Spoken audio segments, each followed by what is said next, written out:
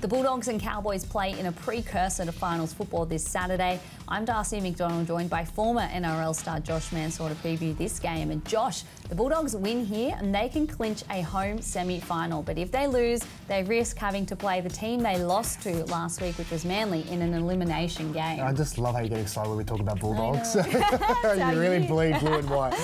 You know what? Let's touch on the Bulldogs.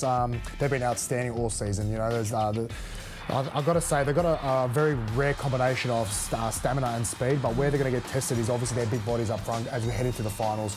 I don't think many refs will let much go away. They'll let the game flow as much as they can, but there'll be less stop-starts.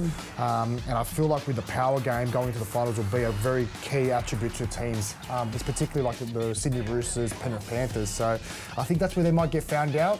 It depends on how much juice they got left in the tank. Well, the Cowboys have cemented a top 8 spot, but can qualify for a home semi-final with a win here.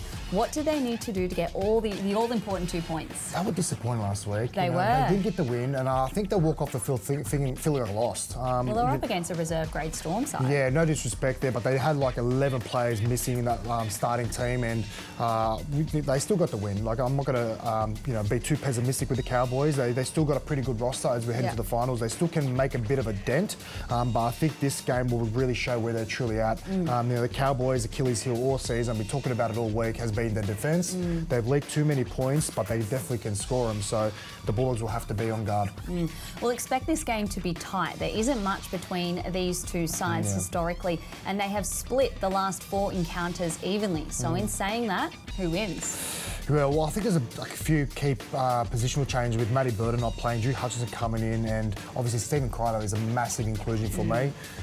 It's a very hard game to pick. Early in the season, the Cowboys just got the chocolates with a 2-point win up in Townsville, and I'm kind of leaning towards the Cowboys on this one as well. I'm sorry, I just feel like they've got there's less disruptions in this side, unlike the Bulldogs. So. I think the Cowboys. All right, we can't be friends this week. It's okay. If you want to see this match live, head to nrl.com/tickets. If you can't get to the game, you can watch it on Foxtel, Sky New Zealand or KO. Kickoff is at 5:30 p.m.